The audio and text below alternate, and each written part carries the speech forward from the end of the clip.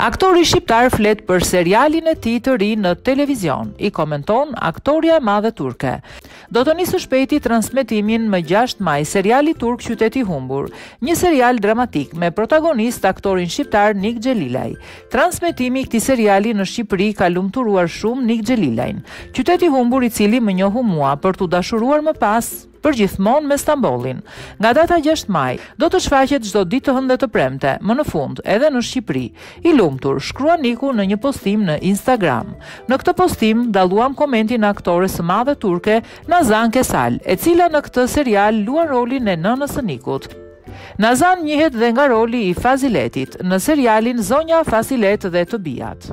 Do të transmetohet dhe në vendlindjen tënde, shpirti im do të jetë një ndjesi tjetër për ty. I komenton aktorja Nikut, i cili përgjigjet: po, më në fund jam shumë i lumtur. Në këtë serial luan dhe aktorja e njohur Gokçe Bahadir, të cilën tashmë njihni si Oja.